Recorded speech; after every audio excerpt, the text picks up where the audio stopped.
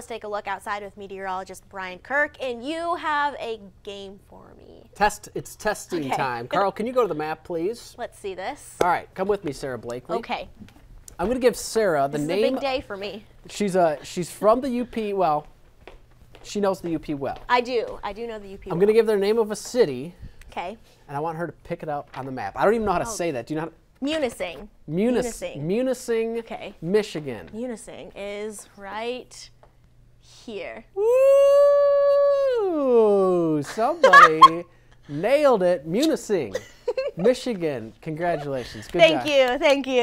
Munising, Michigan. 16 inches of lake effect snow they reported last night in 24 hours. That lake effect snow has come to an end, but they continue to see plenty of rainfall, some heavy thunder.